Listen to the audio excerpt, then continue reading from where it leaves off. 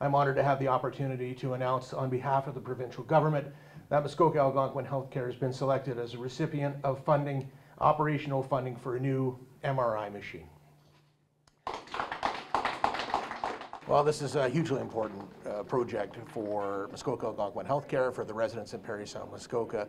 The government recognizes that MRI machines, whether it's here or whether it's in other locations that we're funding throughout the province, are incredibly important for diagnostic imaging, for stroke care, which specifically happens here at the Huntsville site, and we're very, very pleased to be providing annualized funding to make this dream a reality.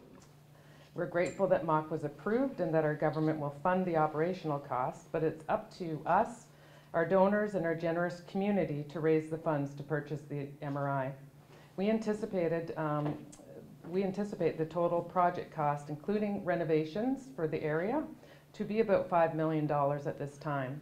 So this will increase our fundraising goal for Focus on Imaging to $10 million. And the commitment from the hospital or from the community really is to help us fundraise for the piece of machinery. The government generously given us the operating dollars, so now we have to do our work around the capital, the equipment, as well as the construction.